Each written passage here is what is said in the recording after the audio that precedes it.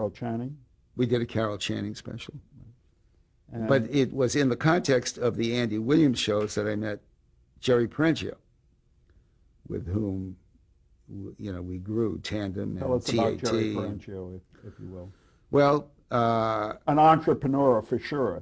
great entrepreneur. He was a junior agent at MCA.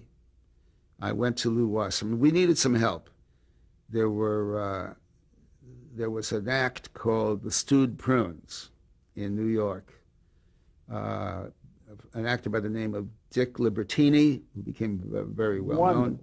McIntyre Dixon, and a girl that worked only a little bit in the act, whose name was Linda Lavin, who became a big star, had her own show. And they were the Stewed Prunes. The two guys were the Stewed Prunes, and she provided some help to them.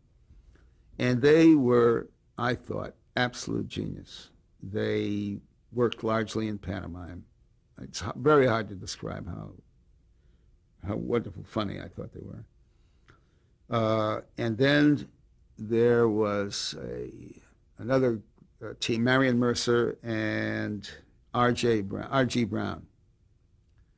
And they were a stand-up comedy team.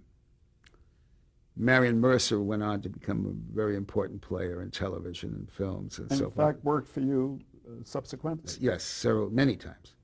And R.G. Brown, I've lost track of R.G. Brown, but they were wonderful. So I wanted to write them into the show as Wall Lake characters who came from Andy's hometown, and the Stewed Prunes in some other context. But Bob Finkel auditioned them and didn't get it, didn't care for them, and Andy Williams. So I went to Lew Wasserman and I said, help me.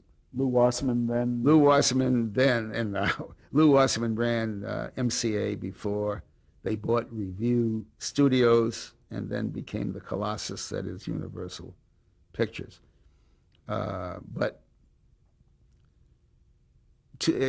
I wanted to book Marion Mercer and R.G. Brown someplace and book the Stewed Prunes someplace so that I could invite Finkel and Andy to come and see how an audience accepted them and have them sell themselves that way as opposed to a cold audition room.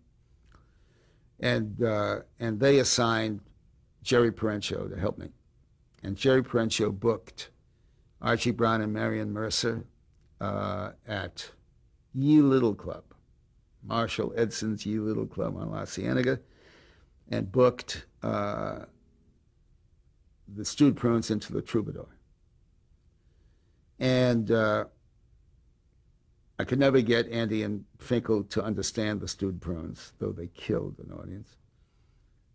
They didn't understand how we could use them on the show, so we weren't successful selling them, but we did sell R.G. Brown and Marion Mercer. They became a part of the Andy Williams show as characters from Wall Lake, Iowa. But that's how I met Jerry Perenchio, and knew from that experience on, if I ever got to a place where I needed, or it was time to have a business head, I wanted Jerry. What did you see there? What did you recognize in him? Just, the word creative is so misused in my business. Overused. There is the creative side, and then there is the other. There are the others. And there is more creativity in Jerry Perenchio and a number of other executives that I have met who are never considered part of the creative community than there is in 3/5 of the creative community.